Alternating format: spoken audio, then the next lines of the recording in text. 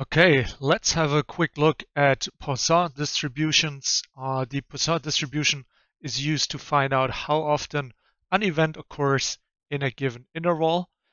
We first import Scipy stats and import Poisson from that. We have two parameters for that. The first one is lambda, which is the expected value per interval.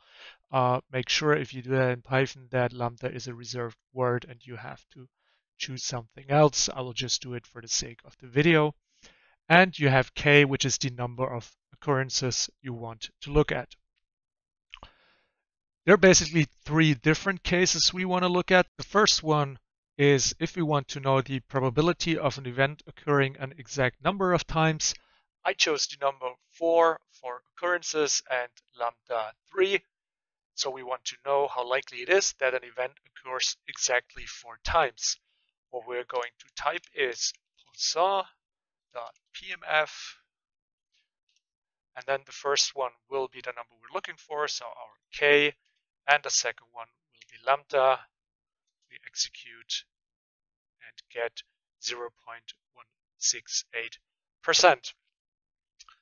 The next one will be probability of an event occurring a less or equal amount of times.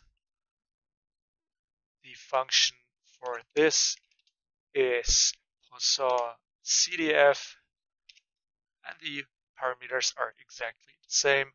So we'll type k and 3, let it run. So there's an 81.5% chance that the event occurs 4 or less times. And the last one will be the probability of an event occurring more than a given number, which I choose 4 again. Just remember, more than 4 is greater or equal to 5. The function here is basically 1 minus CDF. You could also do that with 1 minus CDF, but I think doing it with the correct ones is a little bit cleaner.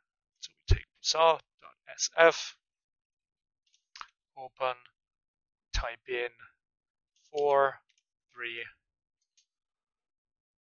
and that's it. There's an 18% chance that it's 5 or more events. I hope this helped. See you next time.